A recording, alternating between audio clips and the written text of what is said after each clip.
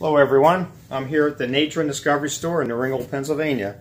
And what I have here is, well, we call it a mystery stick. I actually had to make a list of all the different things that people have been calling it over the years. It's also called a yip stick, hooey stick, hoodoo stick, voodoo stick, whammy stick, wimmy stick, doodle stick, diddle stick, jihad stick, and a Ouija windmill.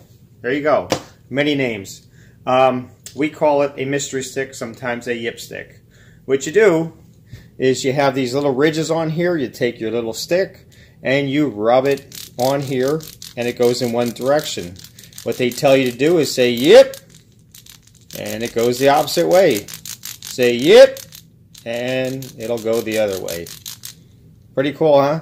But the real trick to it is, and I'll show you how it works, is the placement of your fingers.